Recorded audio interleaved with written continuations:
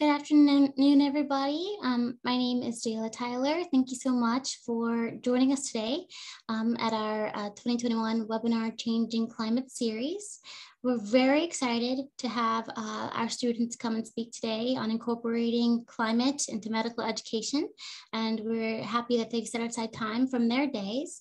I'm just reminding everyone that all participants are in listen-only mode, but you can submit your questions through the Zoom menu throughout the presentation today. Questions will be taken at the very end, and we will be giving you instructions for CME credits at the end of the presentation. I would like to now pass the presentation or webinar over to Dr. Nick Snow to say a few words before we get started today. Thank you. Good afternoon, everybody. I am Dr. Nick Snow. As she said, I'm on the co-education chair with Homan of the Education Committee, and we're very happy to see you all. We're members of Virginia Clinicians for Climate Action, and I get the pleasure today of introducing our speakers, who are students at universities throughout the area, and we'll talk about the progress they've made in terms of climate and health education at their universities. The first speaker will be Isabel Contreras. She's a second-year physician assistant student at Shenandoah University in Winchester, Virginia. She is a class of 2022 acting vice president and co-chair of social media at her university, and she will speak to you the progress made at Shenandoah. So Isabel, start sharing your screen, and we look forward to your presentation.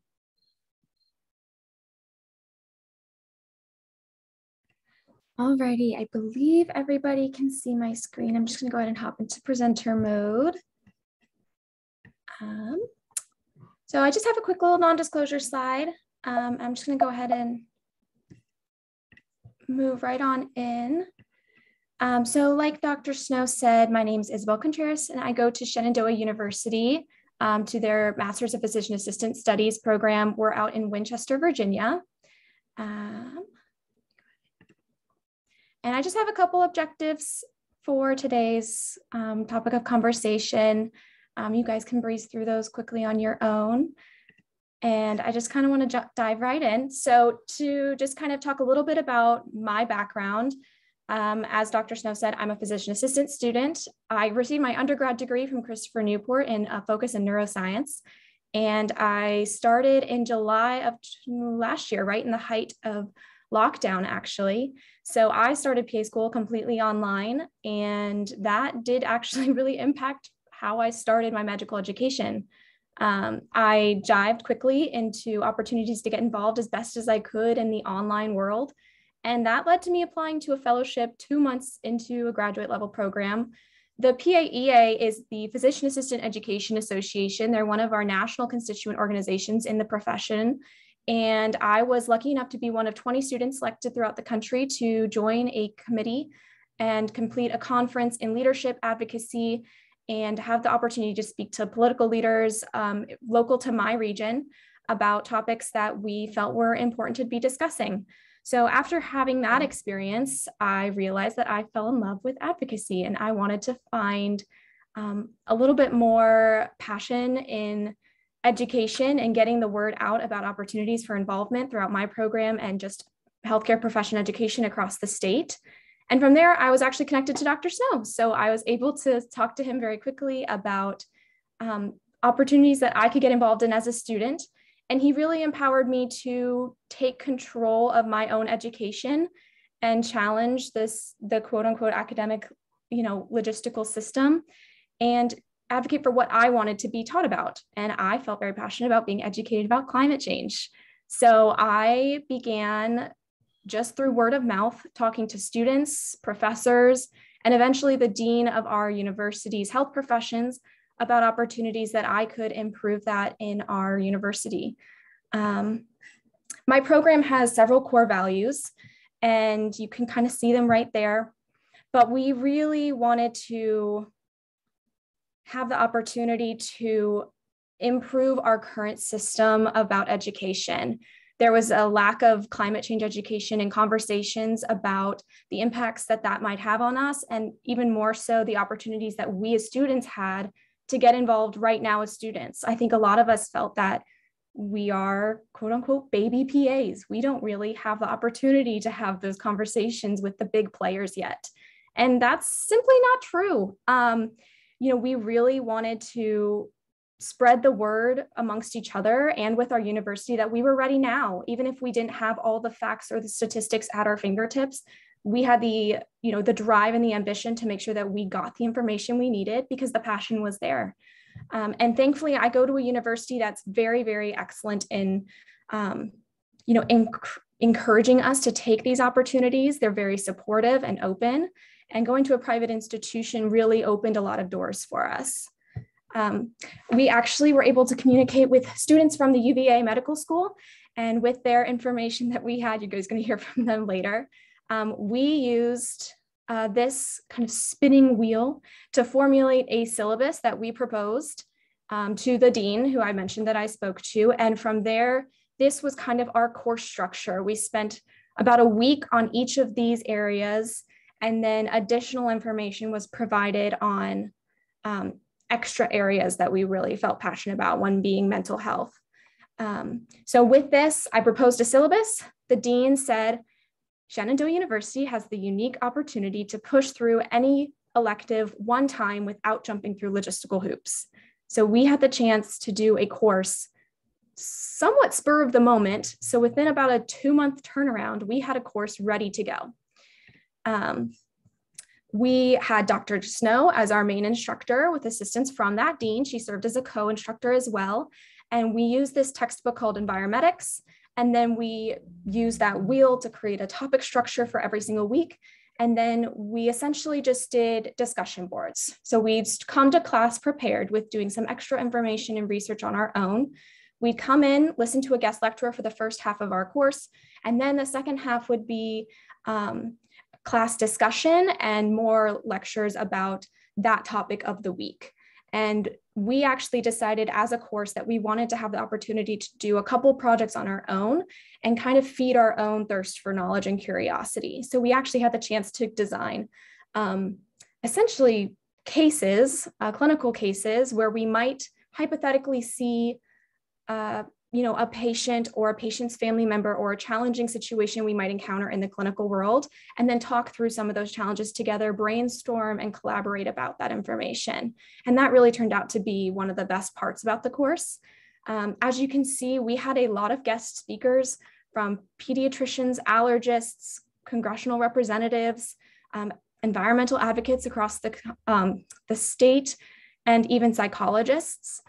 We were able to do this all kind of because we were on Zoom. So in a way, while there were a lot of barriers, we kind of used them to our advantage, and we were able to communicate with people that we would have never been able to have guest lecture in the past.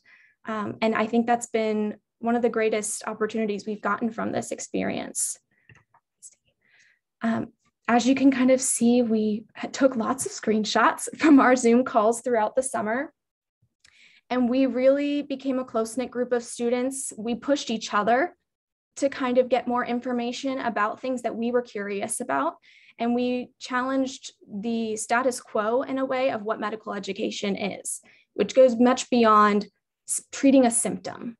I think a lot of times we go to treat a symptom or a disease state, and we don't really look much further beyond that. So we really dug into the social determinants of health, how we can change those, how we even have a conversation about climate change with a patient. So we really had the opportunity to capitalize on those things throughout the past summer. And in the future, I think that we are going to be continuing that lecture. We're going to be doing the course again. We're jumping through the logistical hoops. We're making it happen. And we're getting the word out there to include all graduate level health professions at my program. So that's going to include our nursing program, music therapy, athletic training, physical therapy, occupational therapy, and the physician assistant program at my university. Again, we're doing this by word of mouth. We're just going to start talking about it more. We have the opportunity to send emails in our weekly newsletter. We have the opportunity to have documentaries presented at our university. So that's kind of how it started. And I think that's how it's going to continue to grow moving forward. And I also just kind of wanted to leave you guys with a little quote. This is from a PA out in Georgia, and he works at Emory University.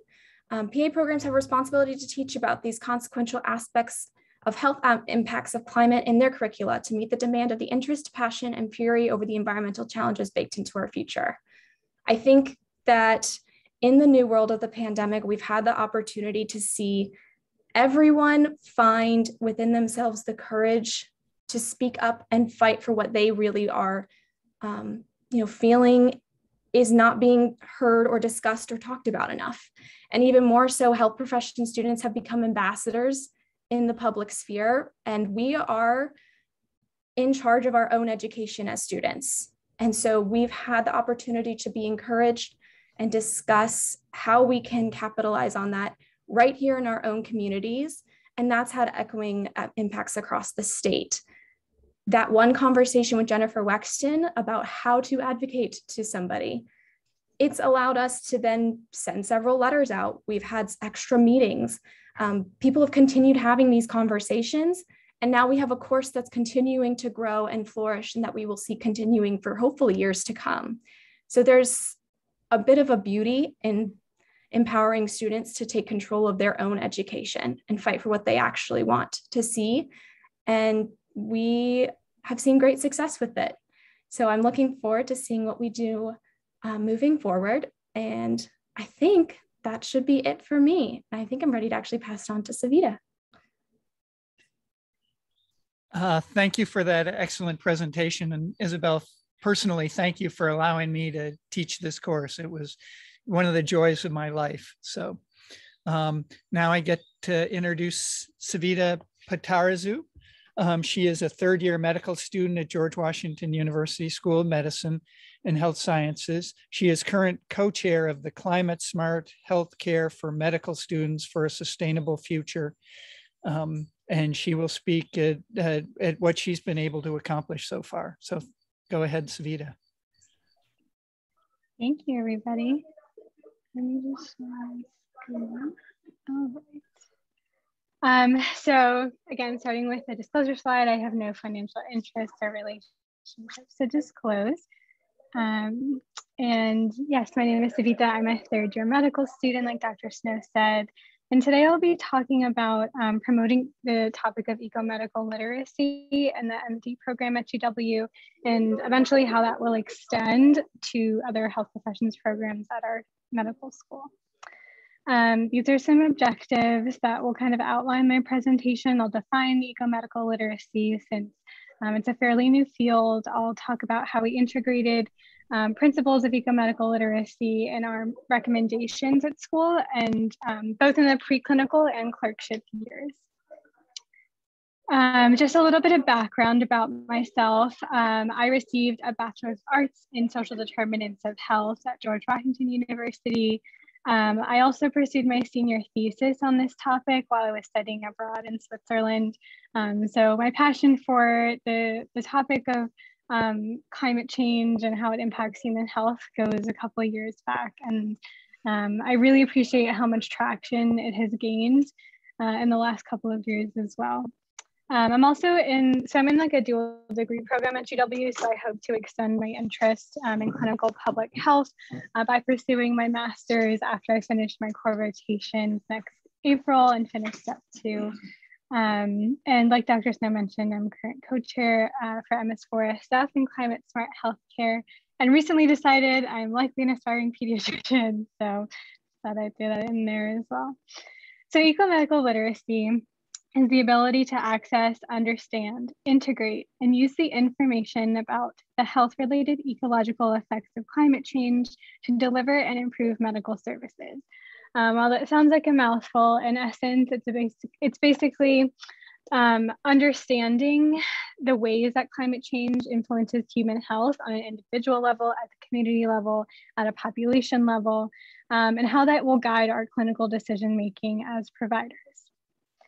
And using this framework, We first used MS4SF's Planetary Health Report Card to conduct a needs assessment about where our curriculum was at the time. So in the summer of 2020, the height of the pandemic, we students were looking for things to do.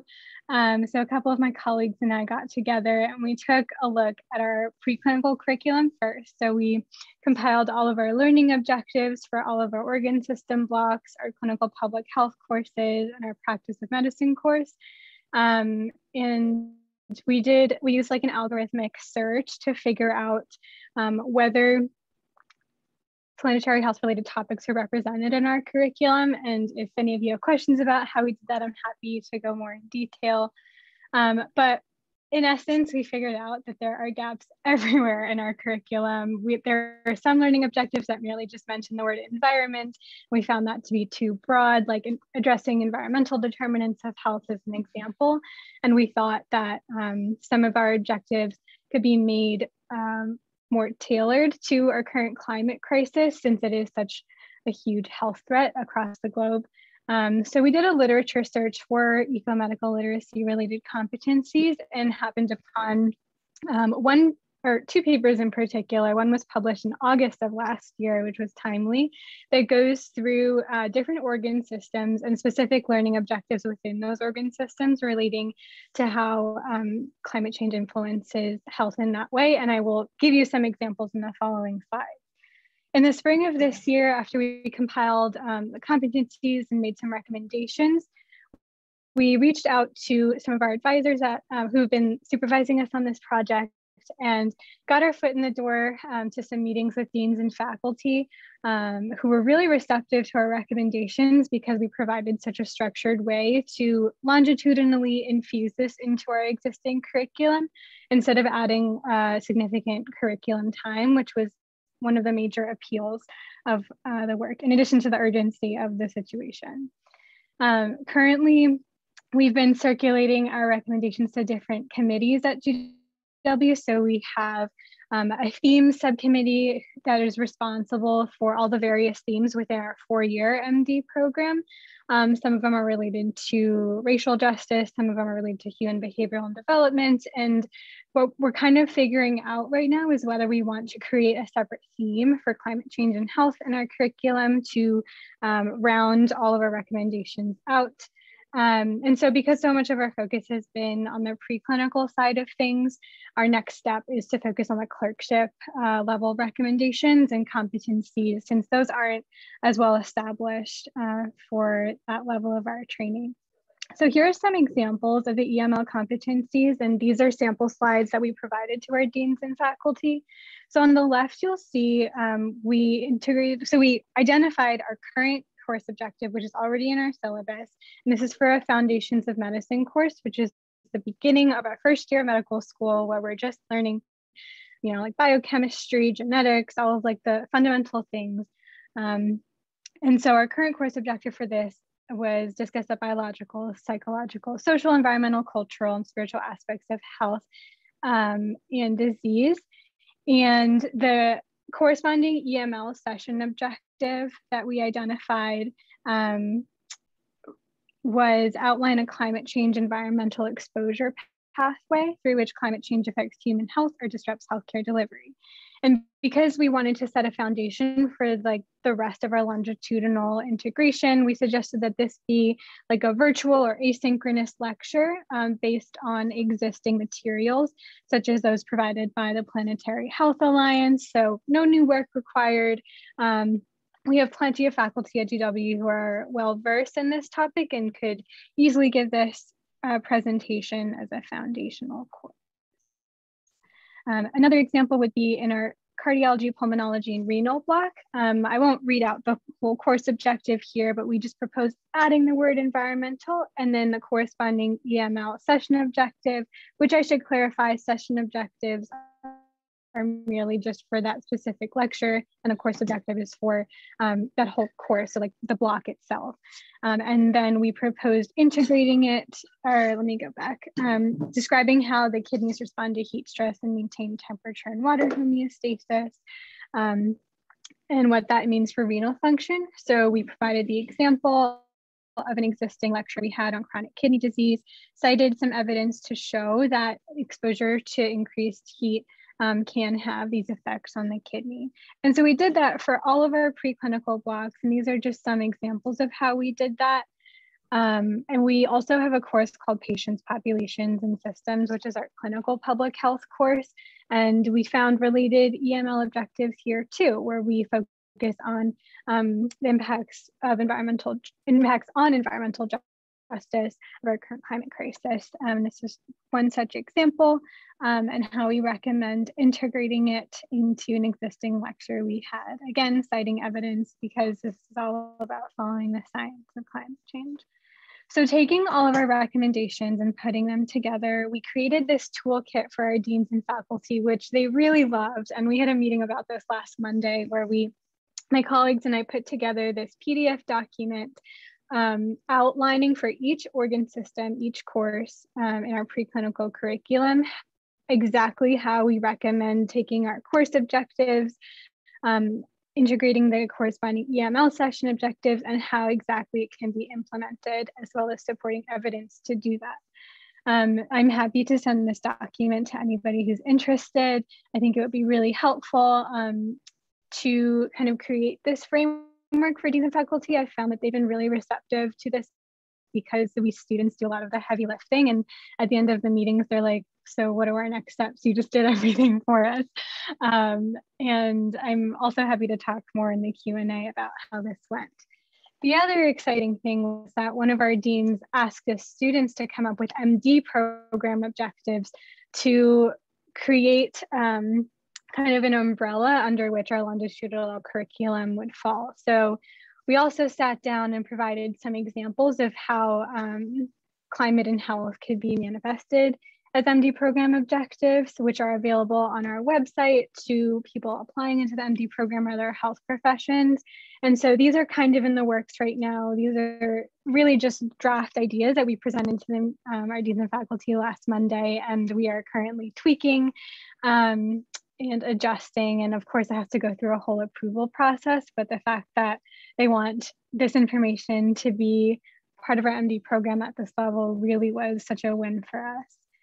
And this is just food for thought, nothing we have to talk about right now, but something that we're working on and something I could also use some help with is thinking of clerkship level competencies, which we feel like we might have to create from scratch since it's not widely available in the literature, or there might be some existing at other institutions, which is why this forum is so great. But these are two that we've come up with so far just to give you a sense of what this would look like. So earlier in the presentation, I kind of talked about how we would outline the climate change exposure pathway in our foundations course, and at the clerkship level, kind of bring that into consideration when you're developing an overall assessment of a patient about why they came in, why they're sick, and really delving into the determinants of health that they may be experiencing. Another example would be applying principles of disaster preparedness for extreme weather events to the anticipatory guidance we may provide our patients to make sure that they feel safe and prepared in the event of a flood or a fire or a storm, and make sure that they have the medical equipment and tools to stay safe and healthy. So that's just food for thought. I'm happy to answer questions or open it up for discussion at the end. There's my email if you're interested in chatting more, and I will pass it on to the next speaker. Thank you for having me. Again, Savita, an excellent presentation. And again, it shows the power of what students can do. I just can't believe, remembering my years as a medical student, that you had enough time, all of you, to put all this together. So I really appreciate it, and really appreciate the passion that goes behind it. So thank you. It's my pleasure now to introduce the third and final group. They're going to be a group speaking. These are the student clinicians for climate action at University of Virginia, and this is an interdisciplinary chapter of Medical Students for a Sustainable Future. And that's a network of medical students in the United States who recognize that climate change is an urgent threat to health and social justice. And they will introduce themselves individually as we proceed. So take it away.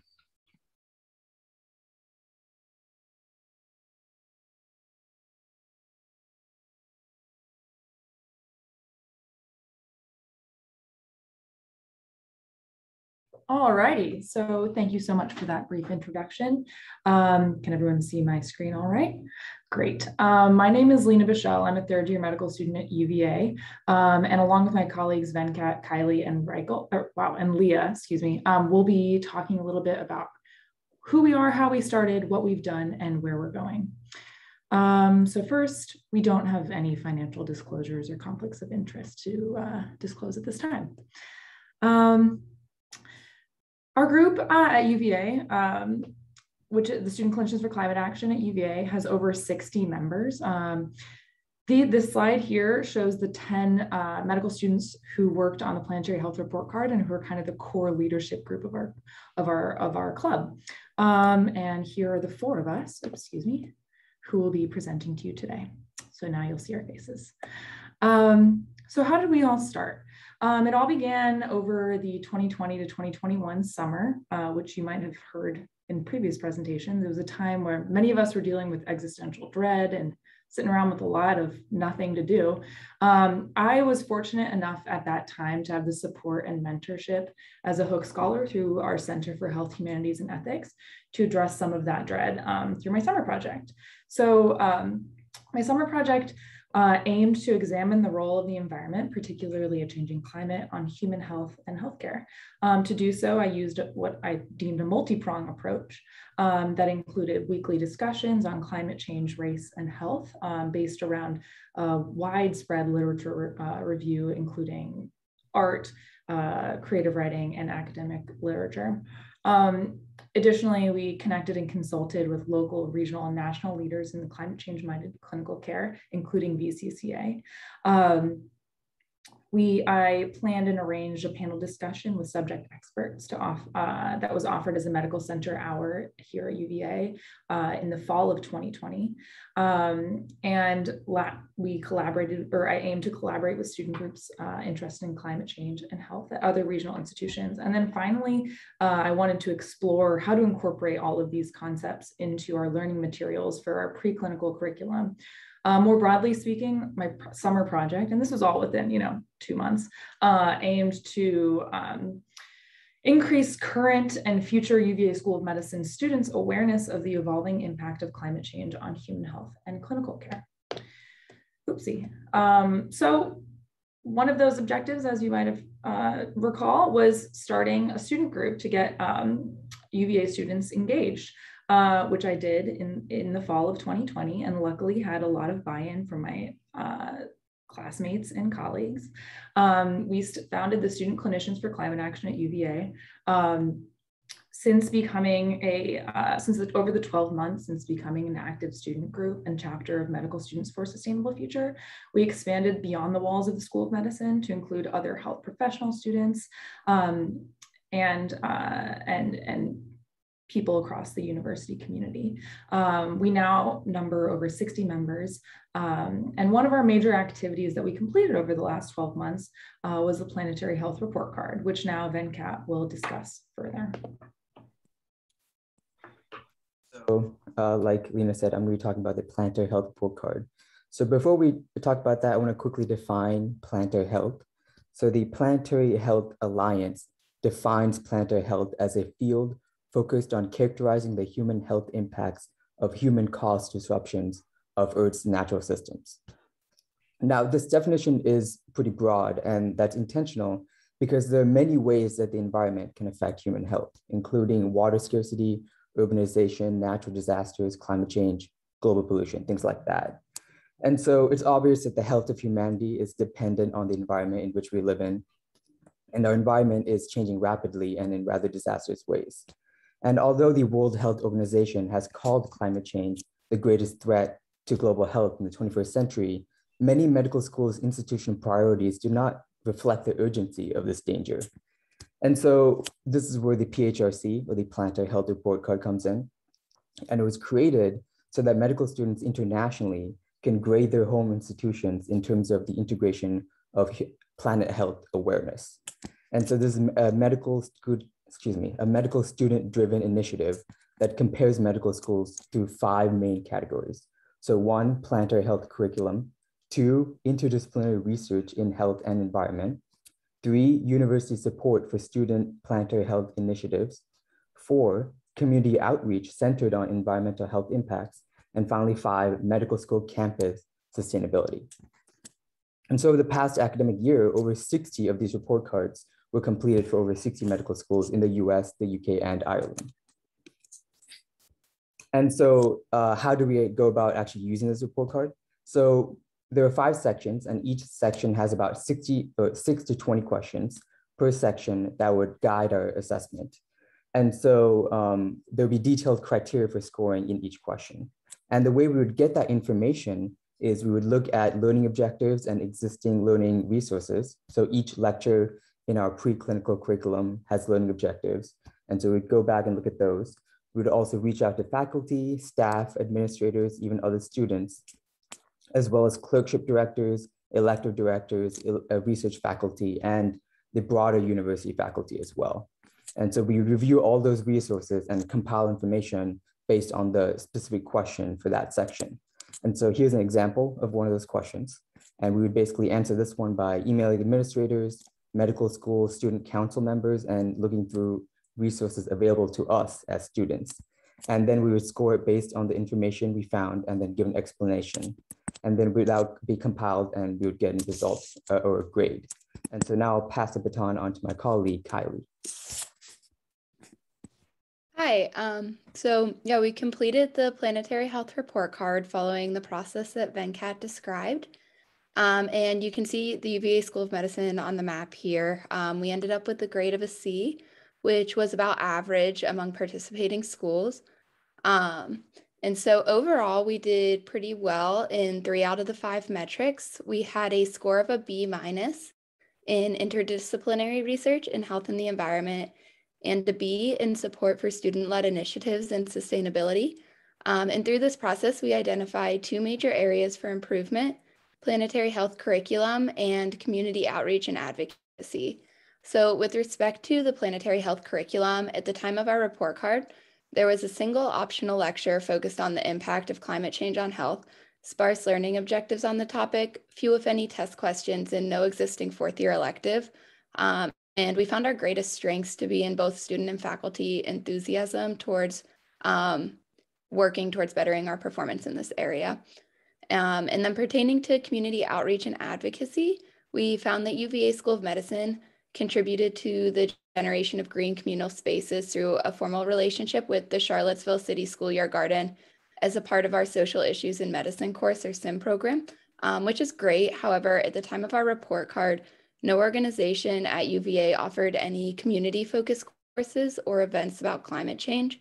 And UVA students also were not found to receive any regular communication from the School of Medicine about planetary health. So through this process, we identified our areas for improvement and specific goals. And Leah is going to talk a little bit more about our progress so far and ongoing projects. Yeah, so now I'm going to talk about a few of the projects that resulted from our completion of the PHRC. One collaboration we're really excited about is a nursing planetary health report card. The nursing students were really interested in contributing to the report card, but unfortunately the current planetary health report card is specific to medical schools. So we met with the national creators of the PHRC along with our nursing colleagues, and now they're currently creating their own nursing specific planetary health report card that will then hopefully become a model for other nursing schools around the world. Another exciting collaboration was the VCCA Climate and Health Summit, which was held in the spring of this year. This summit allowed students in Virginia to talk about opportunities and challenges in incorporating climate health into the medical curriculum. The presentations at the summit provided us with a great framework to start our 2 main projects this year, which are the 4th-year elective and climate health LOs, which I'm going to talk a little bit more about. So in this slide, we've outlined our rough process of incorporating a climate health elective into medical curriculum. The first step was to identify and prove a need for the elective, which was done through the PHRC. This not only demonstrated UVA's need for more climate health in their curriculum, but It also gave us examples of what other schools were doing because we were able to look at their report cards for inspiration.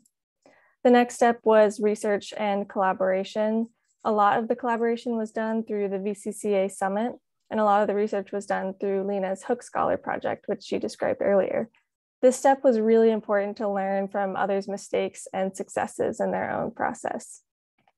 The research and collaboration emphasized to us the need to engage all the stakeholders who would be involved in this process. So for example, we identified passionate faculty sponsors who would continue on this climate health elective after we've graduated and gone to residency. We gained institutional support after discussing our ideas with our administration and incorporating their feedback and suggestions.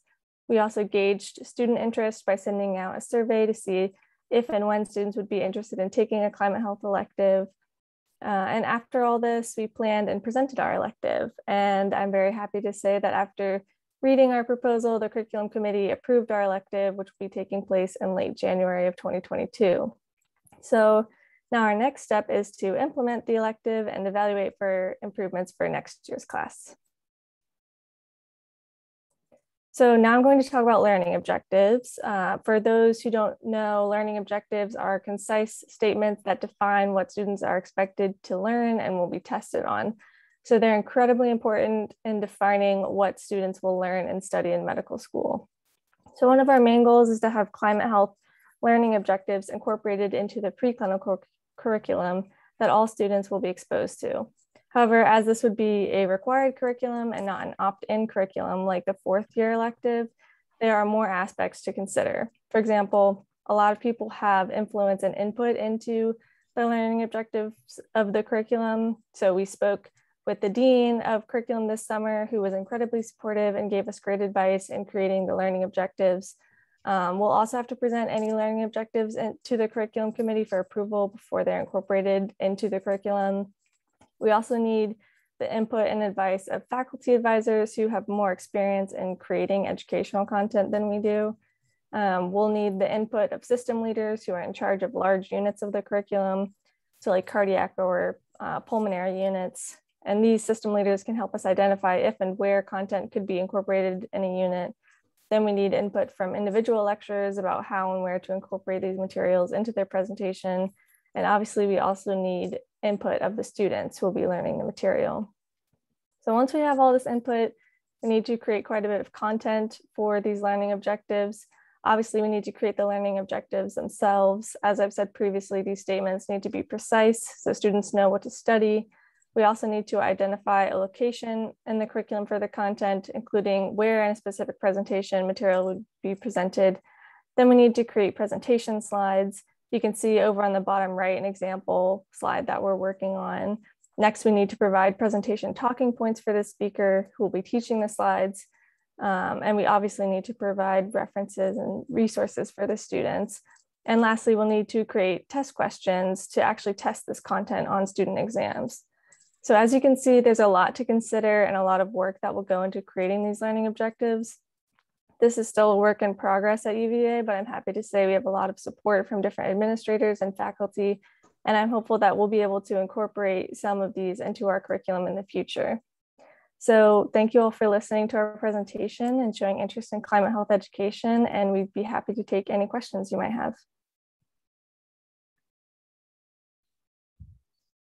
I just wanted to thank you all for speaking again. It's wonderful to see all the energy and enthusiasm and accomplishments that you guys have made so far at your different institutions in different ways. So that's exciting to see. Savita brought up sort of the thought of clerkships, and I was just going to ask if you could tell us more about that, because I think that's an interesting way to incorporate that. And have you at UVA thought of that as well? Yeah, I'm happy to speak to that.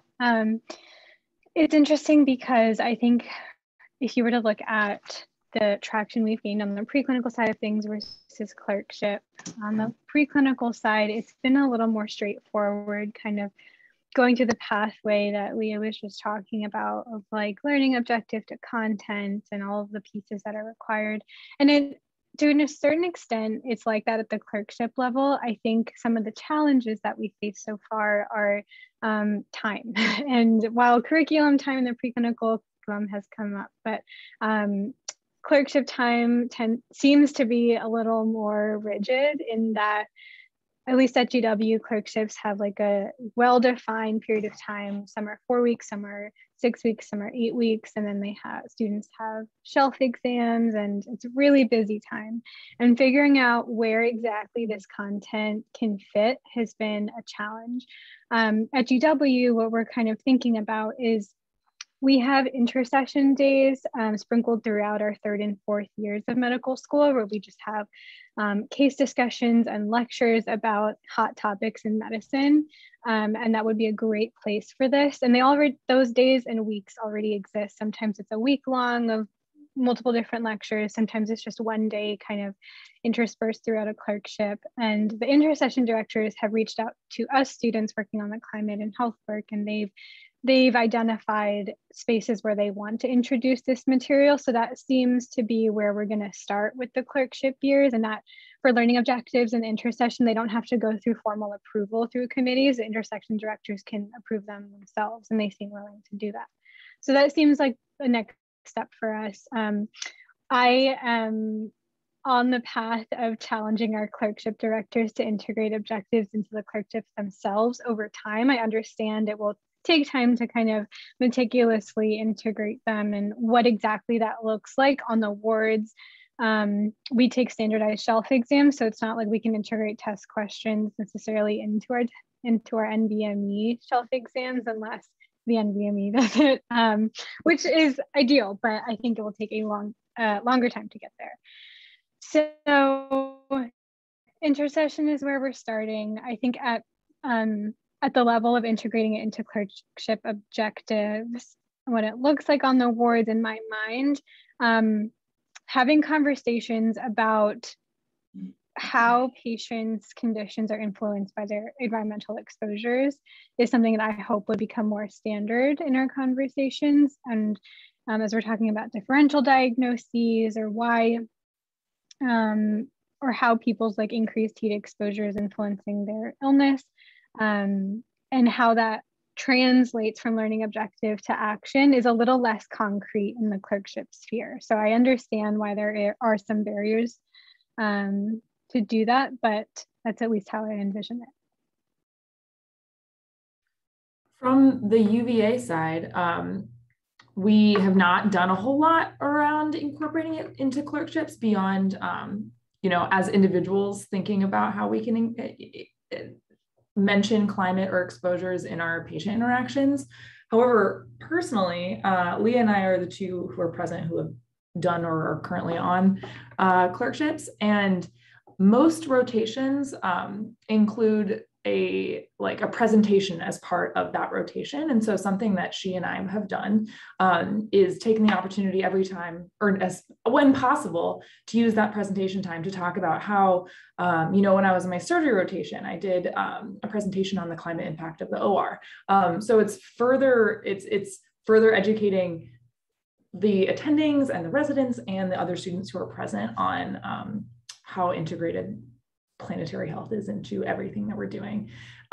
So far, every time I've done that, I've gotten really positive feedback and, heard even more people coming out of the woodwork saying, oh, I've been working on this project doing X, Y, and Z related to this, would love to get you involved. So every time that's happened, from when we were doing the planetary health report card all the way through these presentations on clerkships, people are so excited and so enthusiastic and so ready to help and excited to hear that there's, a moderately formal approach that we're trying to take to address some of these things.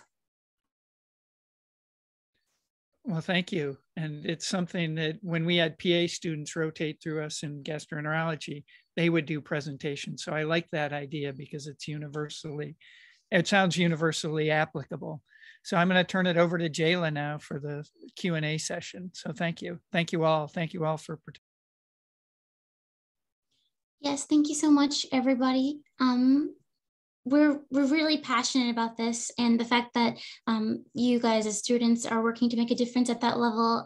It's something that I know our organization views as necessary and pertinent to our mission. So thank you so much for taking the time today to show the strides that have been done at the education level. Give me one moment. I apologize. Before we go ahead into official questions, I do want to go ahead and show a video that we have made as an organization to kind of show or emphasize the need for clinicians and health professionals to be aware of the connection between climate and health. So I'll go ahead and show you guys the video that we have just released. Challenges is what we're trained to do in medicine. Implementing climate change solutions will protect our patients now and in the future. More air pollution worsens asthma. This particularly harms communities of color. That's why I support public transit that helps clean the air and protects my patients' lungs. Building walkways and bike lanes helps people stay active and healthy while protecting our climate. Heat waves are dangerous for people on some medications. That's why pharmacy students like me support clean energy solutions that help stop global warming. Hotter summers make it harder for kids to stay active and safe. Increasing community green space and shade helps my patients play safely outside. Urge your elected officials to support climate solutions. Together we can build a cleaner, safer, healthier future. We're ready. Let's do this.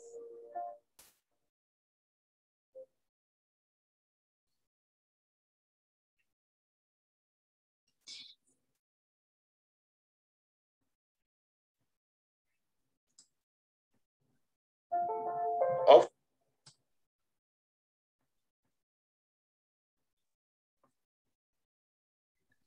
So it looks like from the chat, we did have one participant that did ask a question, but go ahead, Jayla, if you want to.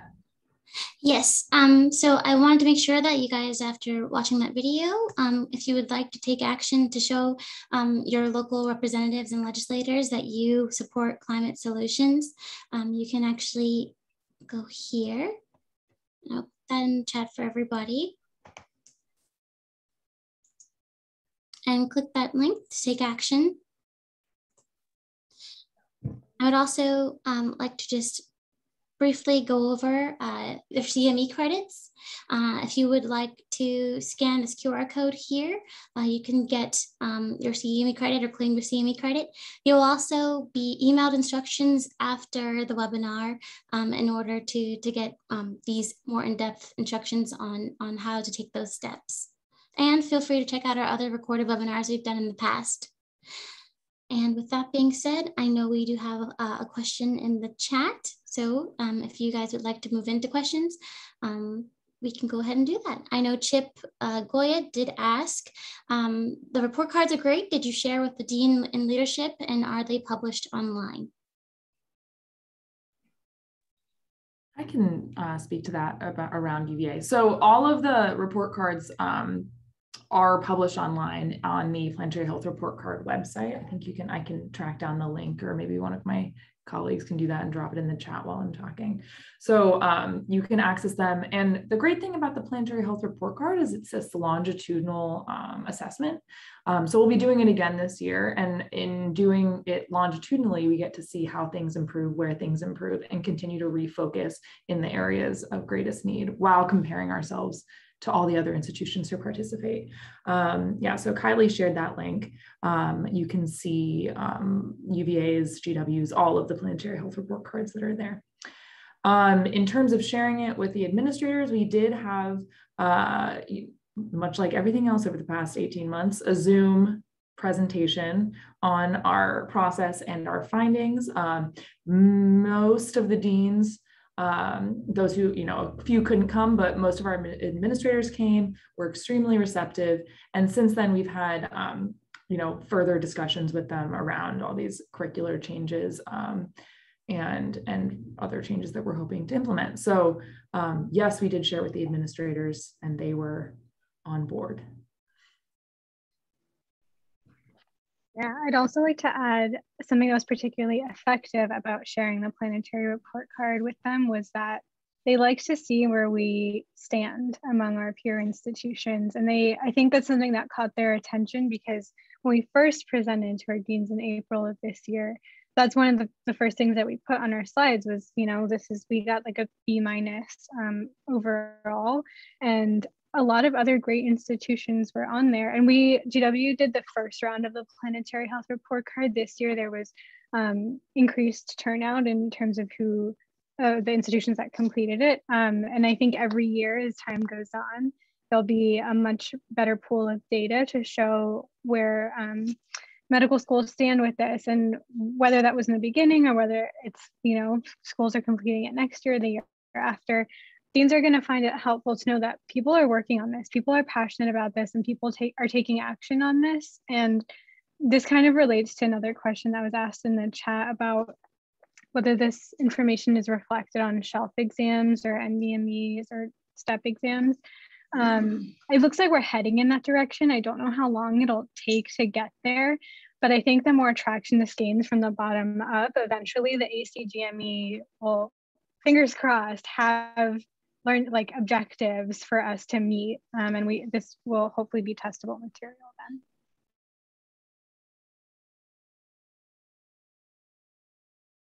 Excellent, thank you so much. I know, let's see, we have another question from Dr. Adut.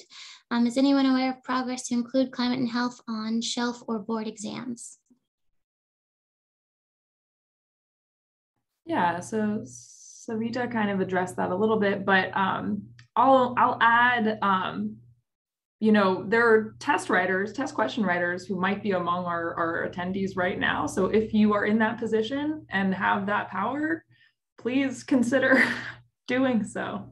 Because as students, we don't really have at this point a huge amount of input on what test questions we have, other than expressing our desire to learn these things. But people who are further along in their career actually have the ability to shape what is on the tests.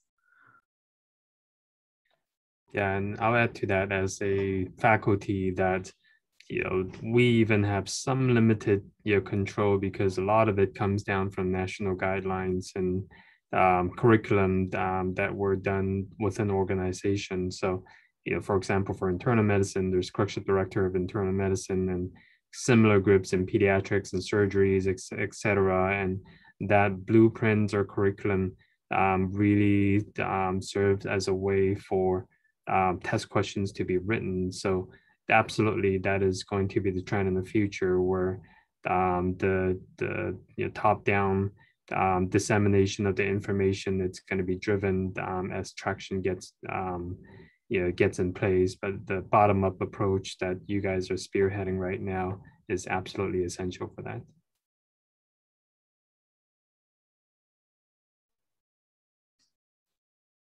Thank you. I agree with that sentiment. I think the work that you as students are doing on the education levels is very important, and I'm thrilled to hear the progress that has been made with all of you. I know we do have two more questions, both of them being from Mr. Jerome Paulson. How can VCCA best support these activities to increase climate change and health professions education?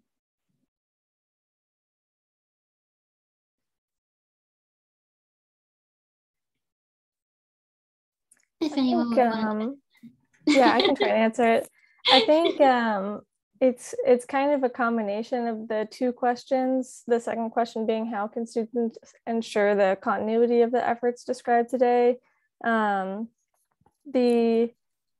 think part of it is we do need faculty sponsors for all of these things. And if there is a faculty sponsor there who is willing to say, like, yes, I will ensure that this continues to go forward, it makes the administration much more willing to kind of support us. So that was a big thing for the elective when I was reaching out, is they needed a UVA faculty person who was going to continue teaching this and make sure it doesn't just kind of fizzle out after we graduate and go to residency. So I think continuing, because we as medical students, talk a lot amongst ourselves, but I think having more intergenerational discussions and support is really what is going to be helpful, and make sure that the knowledge and progress we've made continues on to later and earlier school years.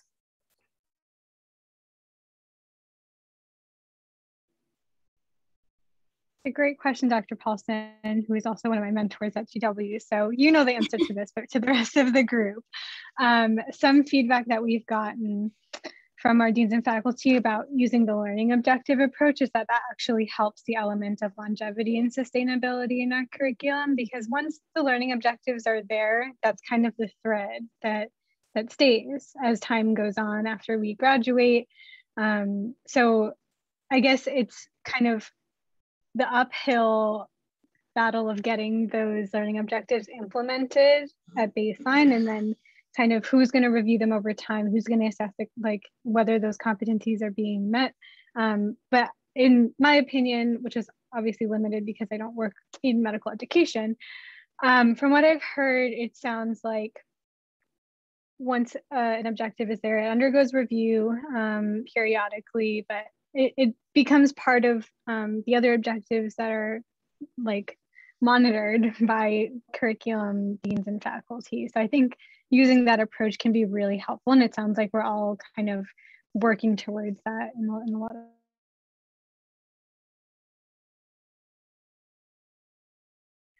In terms of how VCCA can help, I think so far y'all have been doing great. As has already been said, many of you are faculty members at our respective institutions, and in strengthening our network of VCCA, but then also understanding who in our university communities are actually climate oriented and aware. It's been really helpful just to see who's around.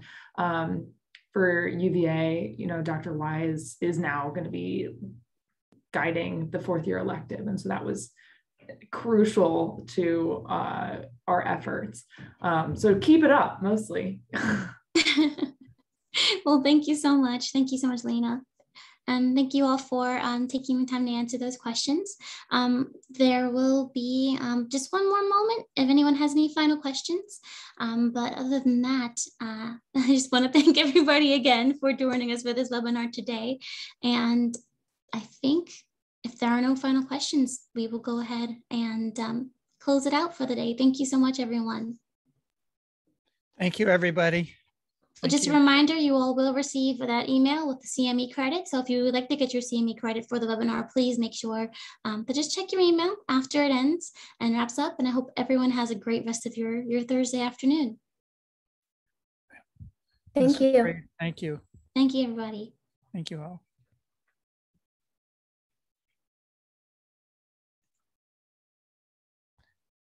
Are we sticking around?